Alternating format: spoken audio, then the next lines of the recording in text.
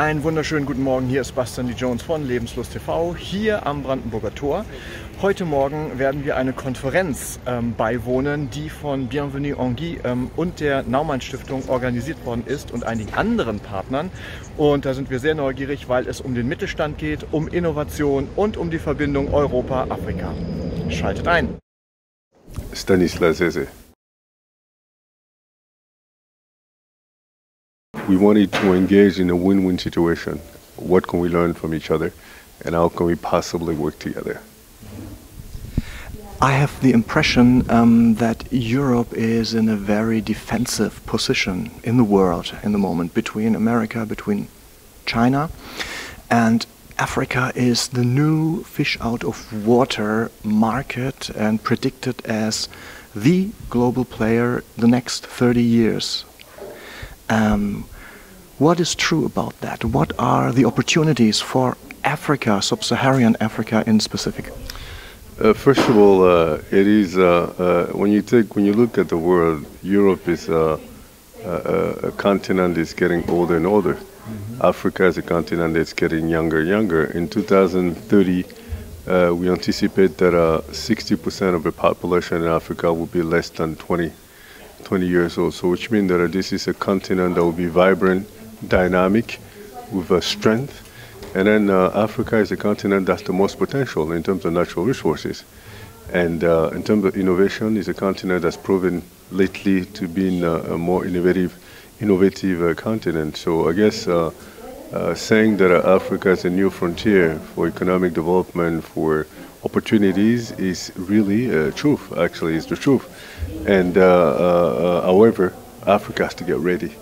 We don't want this truth to become finally the reality for others but the Africans. So the Africans have to be ready to be able to absorb these new opportunities, these new frontiers. So this is the reason why it is time now that Africa works on anticipating on these future opportunities.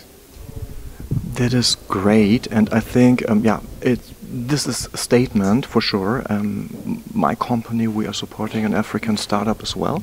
We are hosting in our Berliner Business Wohnzimmer a new TV station, 7 Logic TV, done by Apophis. He is from Cameroon, and he is working on searching interview partners who are presenting Africa in another way, because the image of Africa is mostly the pictures we see in the media are underfed children, those are crises, those are famines and all these things, but not the Africa, I mean Ghana or Nigeria. They are so progressive in Africa, especially Ghana for instance, it's so vibrant as you said, but the image isn't here like that, and we try to change it.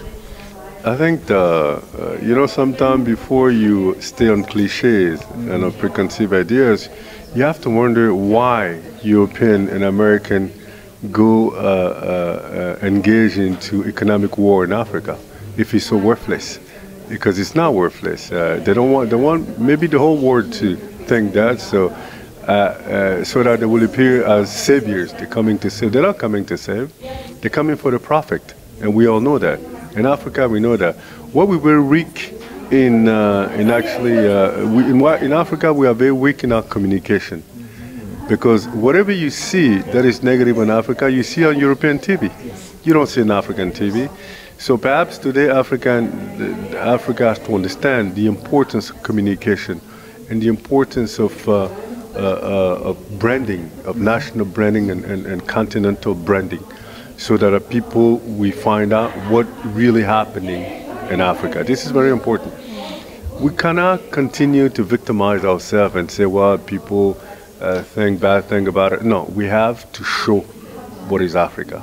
And this is the reason why we come to different forums like this and talking. And so people can understand that in Africa you have very smart people, you have innovative young people, you have people who actually are creative, and then people are basically organizing themselves in a way that they would be able to absorb the opportunity that Africa has to offer. So I guess the Africa that European has been seeing on the TV for the past 30, 40 years have changed. This is a new frontier, this is a new Africa, and Africans intend to actually make that promotion through their own media, and he has started. This is very funny that you are mentioning it, because our last interview partner, the discussion was what is Pan-Africanism? And there had been so many different point of views about that topic, but I think the main point is the identification. It's a matter of identification for Africa, or isn't it?